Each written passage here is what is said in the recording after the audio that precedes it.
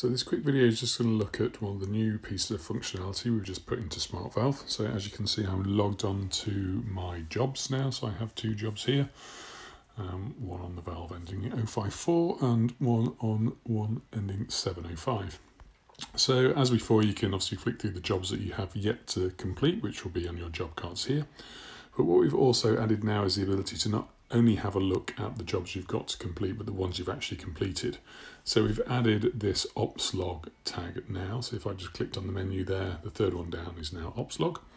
So the incomplete operations, the one you still got to do, which were the two job cards that we had on the screen there, are there. And simply clicking on those will take you through to that valve, to that job. But we've also got the recently completed ones.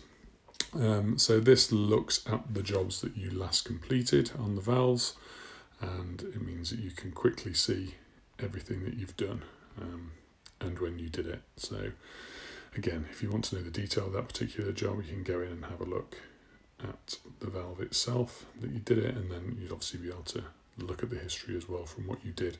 That's just a really good ready reckoner in terms of the jobs that you've completed, so you can see those in your ops logs. And we're going to be making some updates to this over the next few months to improve this feature, to add more things, probably like search in there, so you can actually search for recently completed operations.